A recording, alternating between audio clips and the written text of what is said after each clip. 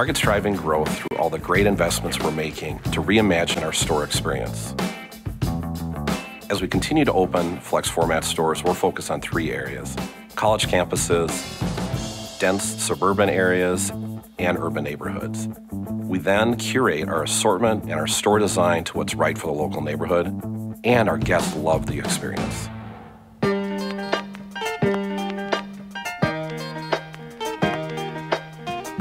My name is Jillian. I work here in the Rittenhouse area at a nearby restaurant, a couple blocks away. I find myself here a couple times a week. It kind of turned into my convenience store. The fresh fruit and produce is all here right when you walk in. There's apparel right at your fingertips, and then you only have to walk a couple steps away to find everything else that you need. It makes me feel at home, which is really, really awesome.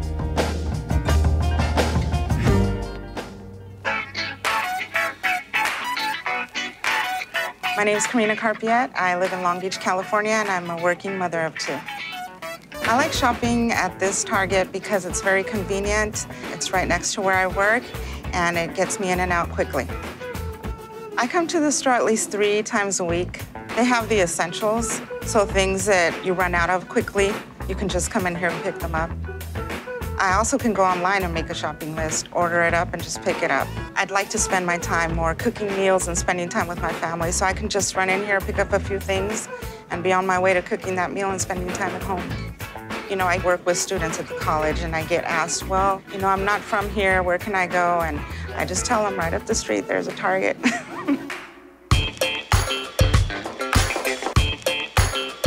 My name's Brittany. I'm a 3rd year at UC Berkeley, and we're at my neighborhood Target store.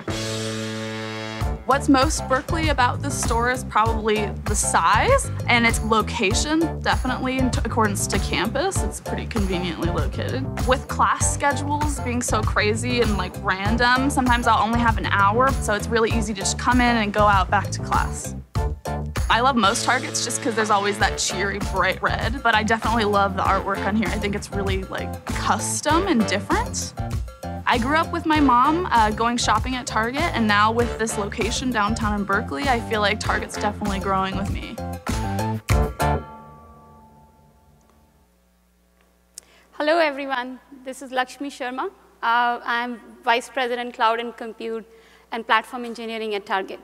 I'm going to take you through the IT transformation journey that's happening at Target to deliver the best guest experience and how it is happening. It's happening through continuous learning process, using technology all around, putting agile, DevOps, using open sources, all of it using networking, data, all of it in scale, in action at scale.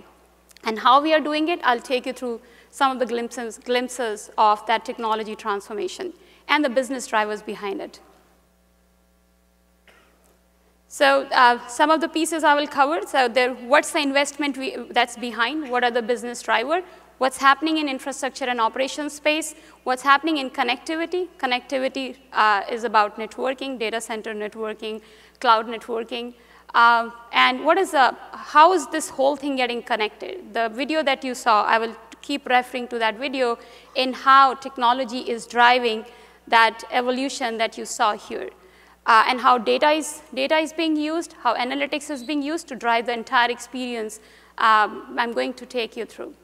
And how could you help? So what are the direct feedback from some of the consumers of this technology, which is our users in the stores and the team members at the stores. I've taken some of the feedback and brought it here to share with all of you. So little bit about us. Target is at 1,806 stores, 1,806 in United States. 38 distribution centers continue to grow. 323,000 team members all across these stores and headquarters. We are headquartered in Minneapolis, and we have a global team in India. We are the 4th most visited retail website in United States, and more than 26 million unique visitors, and unique mediums and unique visitors each month on average. So when I'm giving these numbers, think of it as IP addresses, think of it as the data endpoints, IoT, and multiply them by some number, X numbers, to get to your IoT devices. So that's the scale of the data, and that's the scale of the network bandwidth and latency I'm talking about, and that's why technology transformation is important. So $7 billion.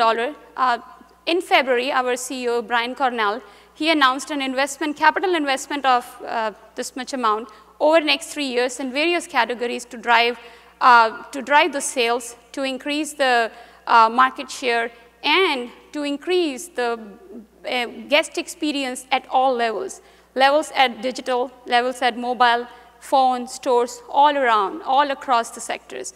So all of that, and the thing that is driving it the most is technology and our supply chain. So innovation in those two areas, innovation in digital, that's all is driving, and that's where the investment is happening. And what are the pillars that are going to be used in order to kind of fuel this growth and get us to the market share that we are looking at? Digital first, and 3 pillars. We'll be looking at stores, digital channel, and supply chain.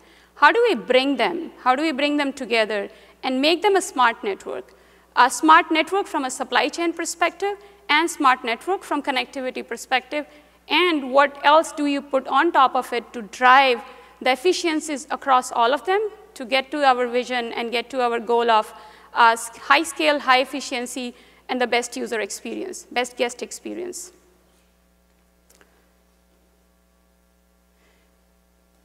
So we have 5 priorities that we have identified, and not all of them may sound to you directly as some technical priorities, but think of all of them somehow connected through some technology, somehow being delivered through software or some hardware experience.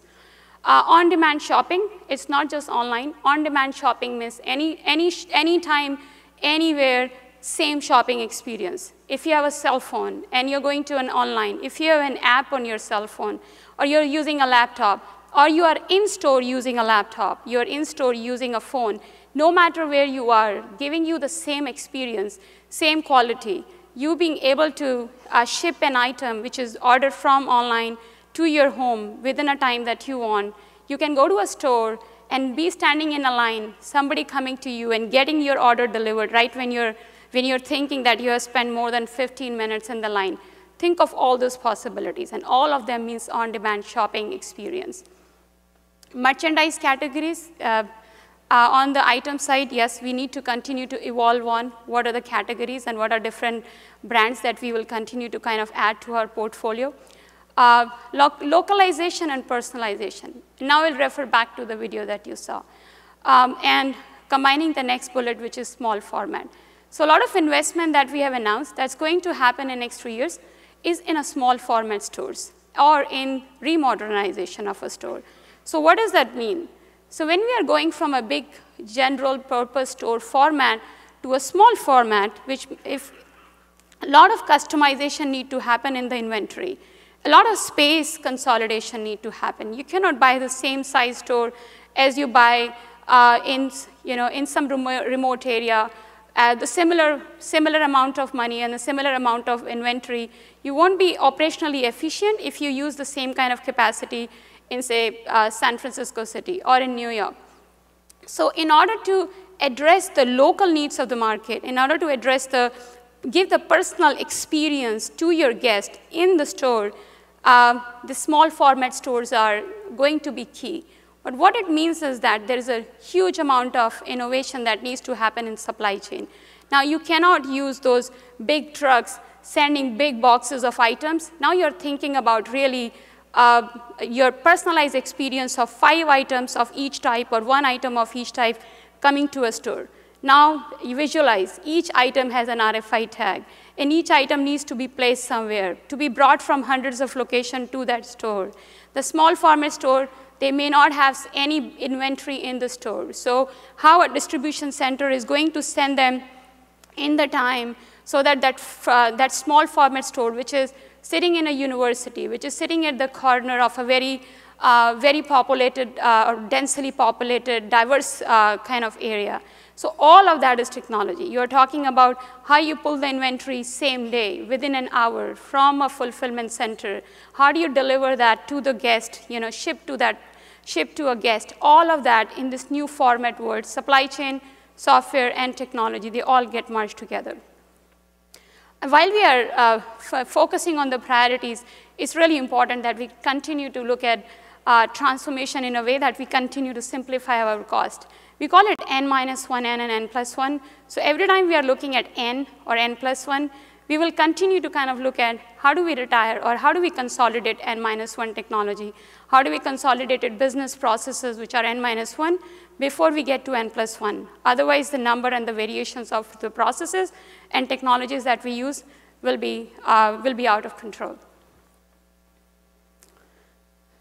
So connecting with our guests. So Target, 1.5 years ago, like in July 2015, Target opened this Target Open House. It's a place of connected device concept. So it's a place where we can invite our guests, we can invite our partners, and some customers and vendors. They can touch and feel what an IoT experience looks like. How should we put things on the shelf? How do we use technology to address the needs of this flexible fulfillment we are talking about, the speed and delivery to our guests across different channels we are talking about. So there have been like around more than 75 companies in past 18 months, more than 150,000 guests and customers and partners, and even some friends from the retail world, like our partners from that industry have also come, and they get to kind of experience and feel how technology is put into action.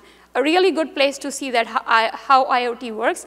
And once we get that input from our guests, when we get that experience from our partners in technology and business, we take that experience, then we try to put the best case into use and try to operationalize that into our stores and other experiences. So a good concept. So far we have learned a lot from this and will continue to do so. All the transformation, like any time you're talking about a word called transformation, it's people are the key, right? So culture needs to be able to support that. People need to be able to support that. Technology transformation needs a lot of education, a lot of learning, a lot of investment in people, and Target has done all of that. A continuous learning does not happen if you don't allow your team members, allow your teams to invest into that learning, invest into that training. So we have gone and invested into people, practices around Agile, practices around DevOps, formal training, informal training, and putting special programs in place so that we make it and put it into action in real time. So their investment in people, investment in technology. So when I talk about technology, again, going back to supply chain, putting that format, putting a store like, open store concept, all of that is about training and continuous learning. So me being there only 5 months as of this month, but a huge investment has already happened here. And that's the reason, to be honest, I feel like we are ready. We are just ready to take that investment that our CEO has announced and put it into action to the right use and to really be a leader in this space. So if this investment has already been happening, if the culture is ready, what's changing? It's the speed. So if you want to open these many stores, just change the way you are putting your format and putting your supply chain being almost real-time inventory management on your shelf from the distribution center or shipping. It takes a lot of speed and a focus on that speed and delivery. Linear to smart network, what does linear mean? For just very quick kind of definition from retail, like going from a merchandise or a shipping comes from some place, X place, to a shipping place. It goes to some distribution center or some fulfillment center if it is digital. Then from there, this distribution center, it will go to a store. And from store, it gets fulfilled or it gets sent to a guest if they have ordered it to ship from store. Otherwise, it gets just directly sent to the guest from a fulfillment center. So think about all of that. So now what's changing from linear model to a smart network means that it can directly go from maybe a shipping place directly to a customer, or maybe a store becomes a fulfillment center. Think of how much technology changes. Now when those of you, like if you're thinking network, think of like What kind of bandwidth would be required for those stores? What kind of backup links were you thinking about? How do you serve a small store versus a big store? You know, satellite links, all those kinds of concepts, backup link, what would be that like? What would be the latency for that be like? So that's all is going to happen like with this change. So linear to smart network, it's not just a process change, it's a technology change as well. Our digital infrastructure, we are replatforming. We have replatformed our digital side, and we are replatforming it more and more to support the scale, to support the new number of customers, and give the agility to our developers so that they can continue to give these applications every day. We have Scrum teams that are 1 day. We have Scrums that go 1 day. We just put things from writing to deploy within sometimes in 5 minutes. So that's how truly DevOps we are. And in order to support that scale, you really need that technology and those people, culture, and mindset and support. Replatforming mobile channels. So when you visit a Target store, you see team members with devices in hand. So they can come to you and they can offer you the same online experience as you get from your mobile phone or from your laptop. So that needs some platform as well, because you're thinking about that being able to, being able to, from data center, deploy applications to all those 323,000 team members I talked about. Imagine the scale, platform running on those many devices, maybe into 2, into 3x devices, and then that platform should be able to deploy those applications that I talked about, which are being deployed every day. So that's the technology transformation I'm talking about. More speed, more performance, stability, capacity. So how much capacity would you need on an Android device versus how much capacity would you need on an iPad versus data center, the server where you're actually running these applications, where you're building these applications. So a lot of those decisions to be made, but at all the time, scale is in our mind, because that's the scale, the number of team members, the number of stores, and how fast you kind of move around your items across them, how fast you deploy a promotion or a coupon to a guest who is coming online. That's all, it's a huge scale we are looking at. And all of that would not happen if you don't have a feedback mechanism. If an item gets, if you see a shelf which is kind of empty, you would feel like, oh my God, is this store going to close or something, right? So even from like, how do you fast kind of put things on the shelf, and if you're bringing experience, online experience to a customer, how that customer only gets the items and things, something which we are all used to doing it, but at the back there is some personalization, there is some identity management, there is some analytics playing the role in order to get you the inventory or in order to get you the items on your screen that you want based on your previous behavior. So behavior analysis and the data analytics, identity management, they all play a role in order to get you the flexible and the experience that you want for yourself. So while we are executing fast, we cannot lose the focus. Focus is on operational efficiency. We make sure that operationally we are right.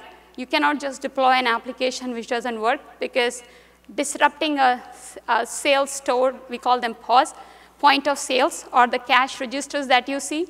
Imagining an application going bad at the deploy and you kind of halting all those POS just cannot happen. There is no scope for making it happen. I mean, there's just no scope for failure in those cases.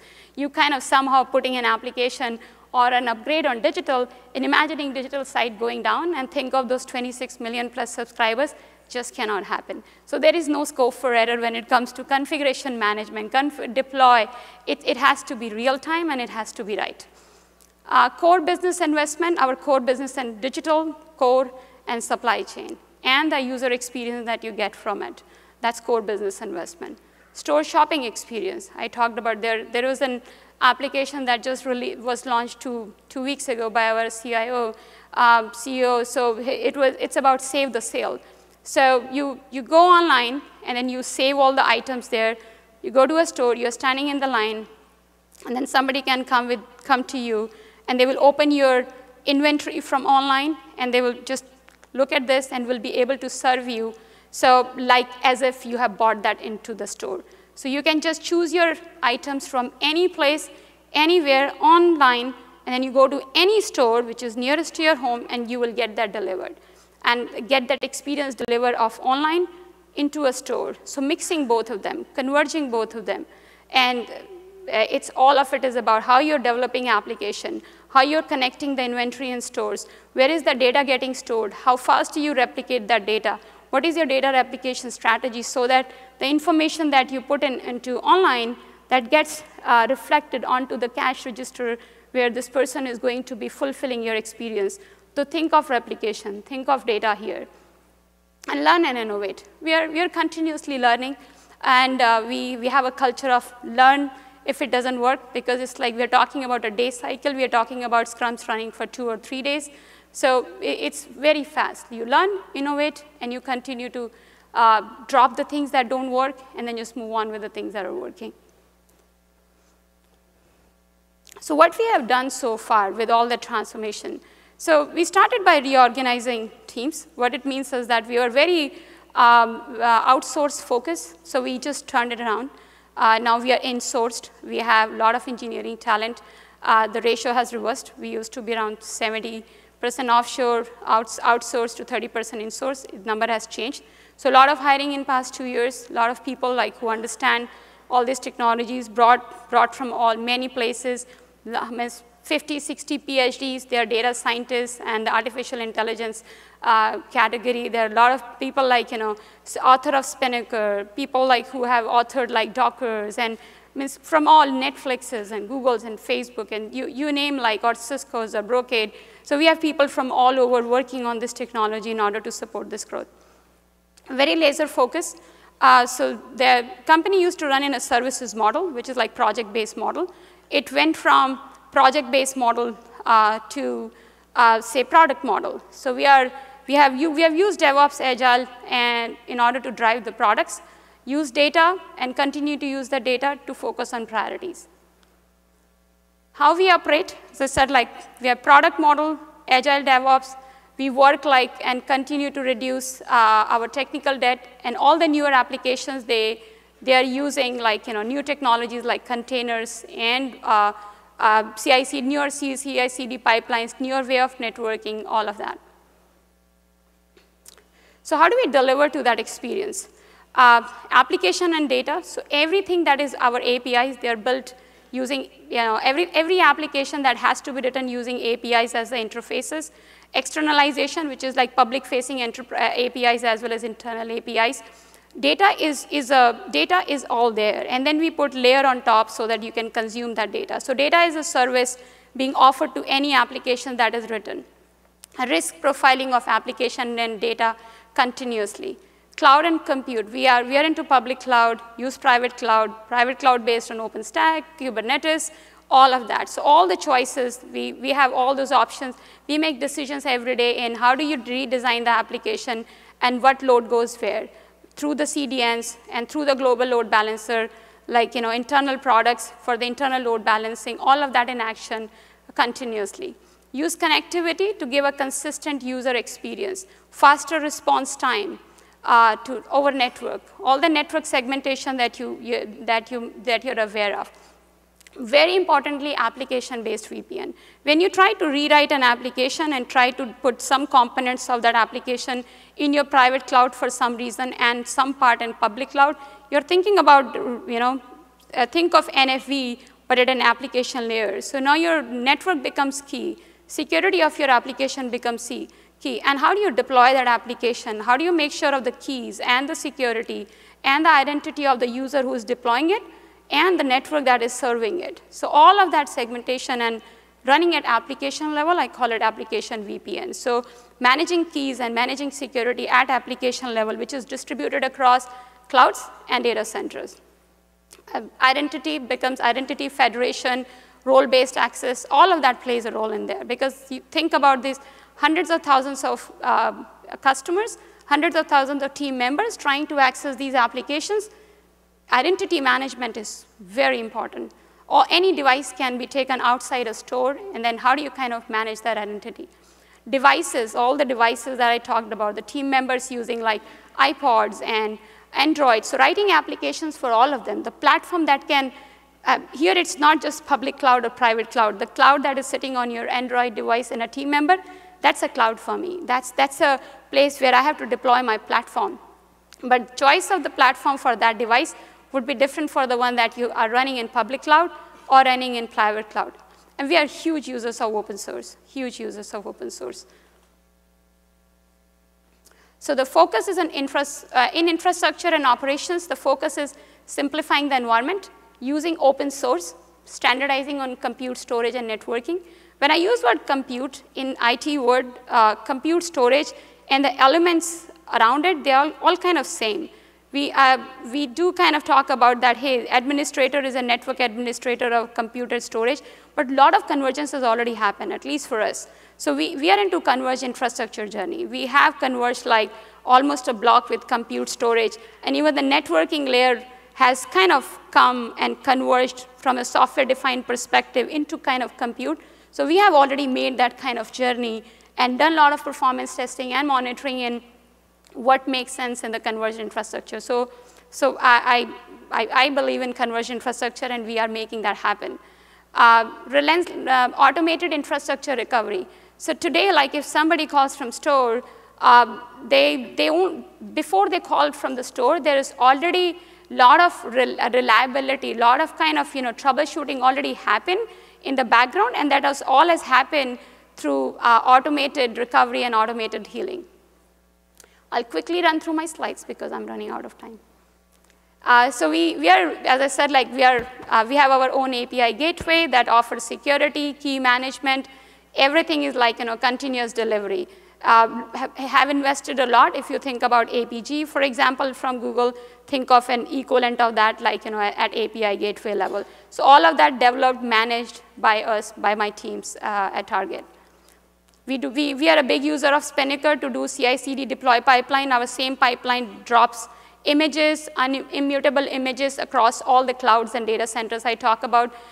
Spinnaker pipeline, running drone kind of driving Kubernetes deployment, all of that has already happened because the hybrid cloud and the journey doesn't happen without all of that integration. So we're big users of open source like Kafka, Cassandra, Spinnaker, OpenStack, Kubernetes, a lot of investment in all of those. We have a lot of experts in the team who are working in developing this and putting that to action.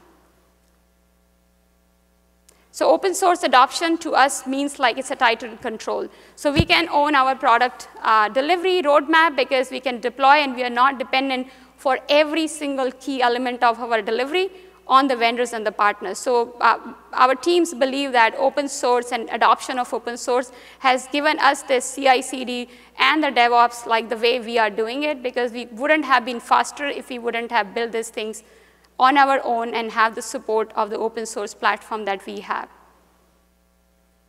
So this is a view of like, without putting like public clouds and clouds, of how we are connected, like, at stores to data centers to cloud. We have 3 huge data centers, all in Minneapolis, and we are into public cloud. We have our own internal public-facing cloud as well. As I said, we use OpenStack and Kubernetes technologies. So using data evolution, some of the technologies, we are big users of deep learning, machine learning, web scale distributed. So when you think about stores, you're really talking about not terabytes of information. You're talking about petabytes of information, in some cases almost every day. And then how do we store that information? What do we drop? What kind of analytics do we put on top of it? That's all part of that whole journey I'm talking about. Using data as a service, it's a big, big thing for us. And data as a service through APIs and making sure that it is delivering to the promise that we have. How you can help. So this is the feedback, as I said, coming directly from the users or from the deployment people at the stores and other places. So better utilization into VPN connectivity performance. So we run into these challenges when you're trying to connect to different stores or to clouds or data center. So if the VPN goes wrong, like IPsec VPN or your MPLS VPN, there's very less kind of control we have on what's happening there. And now think of these people who are coming from DevOps and troubleshooting experience. They just want to know what's going wrong because they want to be able to fix that. So there is very less trending and reporting, like it just takes hours and hours to get that troubleshooting going. Clear recommendation. So this is just very recent. So it seems like, hey, we're already talking about 5G, but there are still challenges in, is LTE is the right thing for us, or Wi-Fi is the right thing for us at this particular location versus another location? Still kind of, need more help there, like from, service providers offering managed services to us. Self-service offering, we would like to, if you're bringing applications, if you want us to use software as a service, please make it a self-serve experience for us, because we have moved pretty fast in Agile and the DevOps world. Self-serving is really the key. How do you consume? Being very prescriptive in how do we use applications, and make it easy to support those services. Give the same experience. Today it's a different experience for on-prem troubleshooting versus off-prem, or how do we consume on-prem versus off-prem. That takes us a lot of time. 2 days of kind of training here and 1 day kind of training there. That's a lot of time and different kind of focus that requires. So a consistent experience for deploying and troubleshooting on-prem, off-prem. So those are some of the things that I believe would help our teams. So with that, thank you very much.